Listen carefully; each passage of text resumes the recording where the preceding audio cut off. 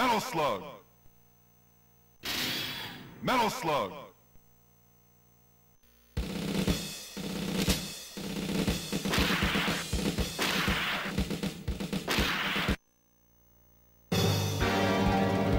Mission 1, start. When recommending great titles from the 2D run-and-gun action genre, usually two franchises come to mind, Contra or Metal Slug.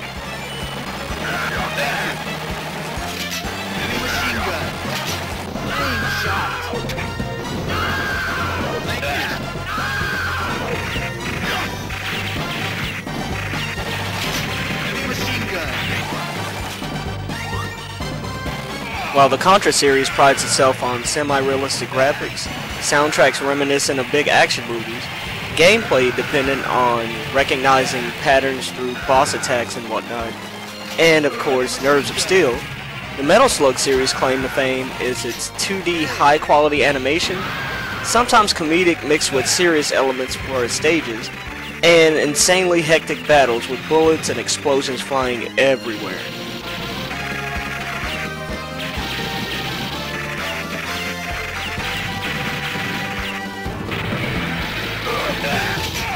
Although most people will say that Metal Slug 3 is the epitome of Metal Slug greatness, I still have a fondness for the original Metal Slug. At its base, it's some of the most purest 2D action you can find, and it's not overly complicated with this weapon system or just enemy attacks throwing lasers and whatnot at you at every turn. Thank you. Okay, thank you.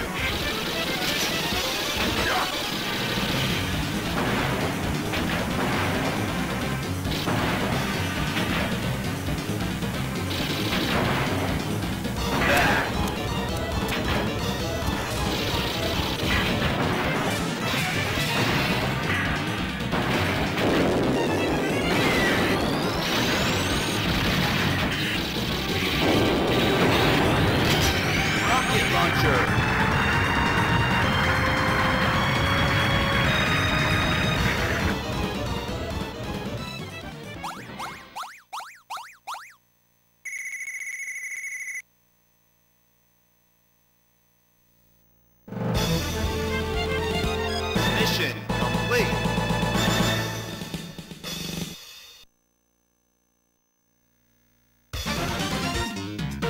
Mission 2, start. To expand a little bit more on the base simplicity of the first Metal Slug, you only have a few weapons to choose from, but each has its own place. You have your simple sidearm, the heavy machine gun, the rocket launcher, the flame shot, and the shotgun. When using any of these extra power-up weapons, you really don't feel like you're at a disadvantage like with future titles, or at least in my opinion when using the Iron Lizard or the drop shot. Most of the time you can devastate any enemy or any boss with any of these weapons with no trouble whatsoever. So you don't have to feel like you made a mistake when you collect the wrong power-up or you grab something that you might not have used before, because you'll be right at home with any weapon that you pick up.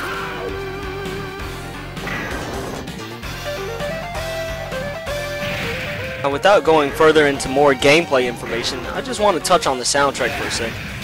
I've already said I'm a pretty big soundtrack nut when it comes to video games, and I've got to say that Metal Slug 1 has one of the most jazziest, catchiest soundtracks for an action run-and-gun I've ever seen. Most of the time these games have metal and electronic elements infused in their soundtracks, which I don't have any issue with, but just the uniqueness of Metal Slug 1's soundtrack puts it above the rest of the games for me.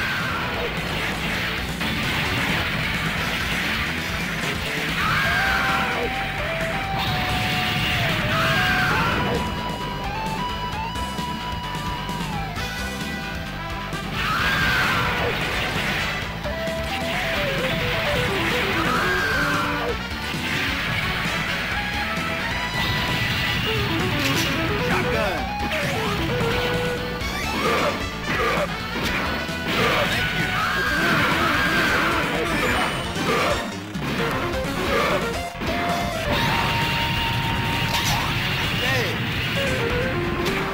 Getting back into the gameplay, as you've already seen, power-ups are obtained by rescuing the different hostages strewn throughout the stages.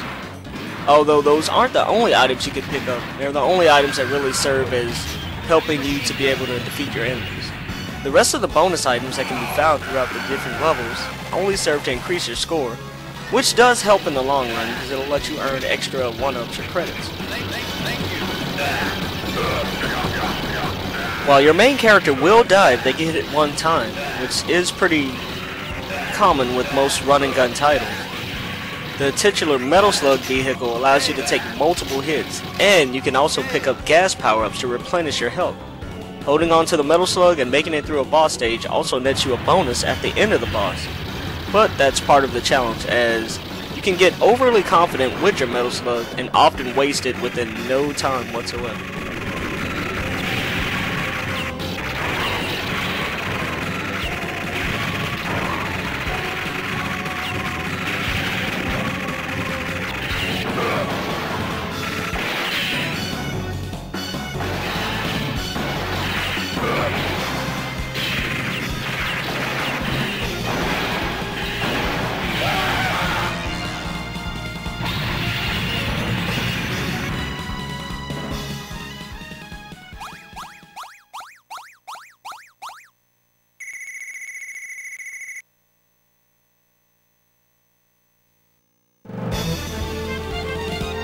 Mission complete.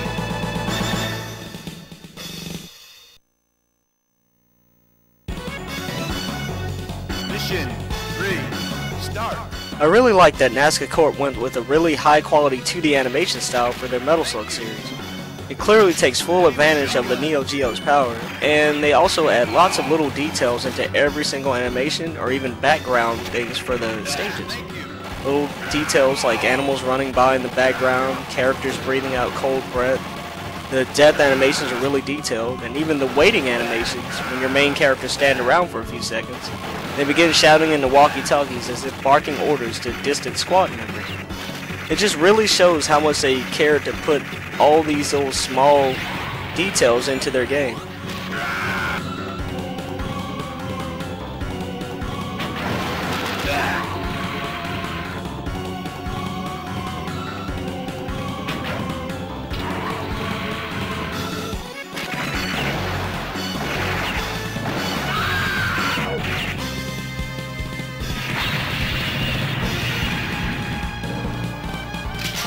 Machine gun.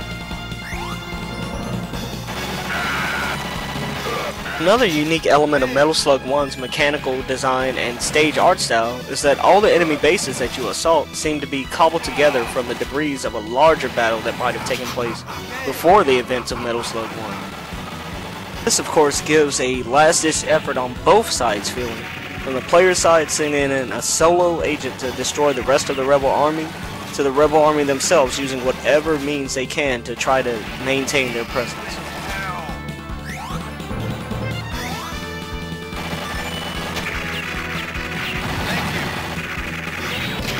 Rocket launcher.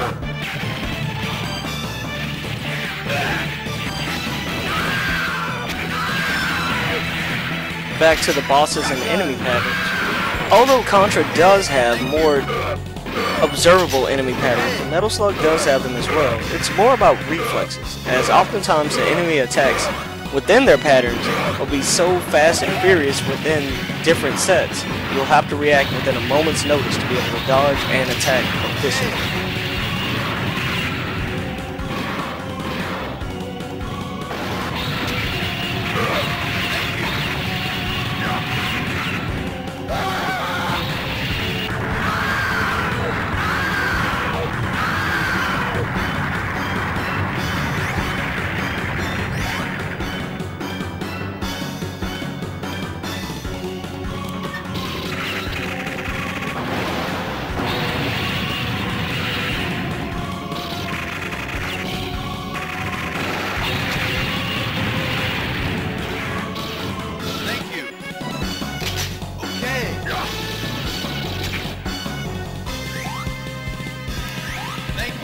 I truly feel that Metal Slug 1 is a great entry step point for anyone trying to get into the run and gun action genre.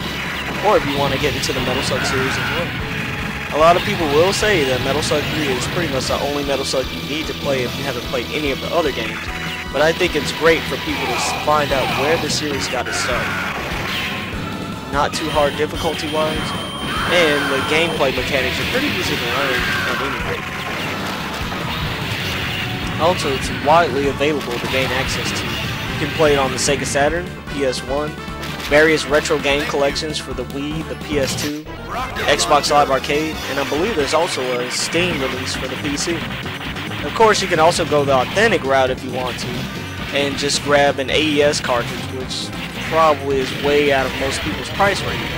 Or if you have a CMVS, or Consolized MVS system, you can also grab a regular arcade cartridge and have the arcade feel just at home.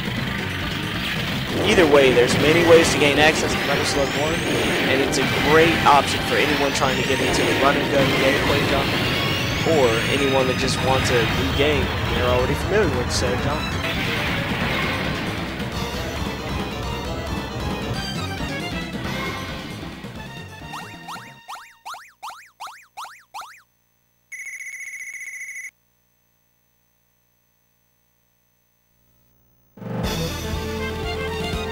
Mission complete.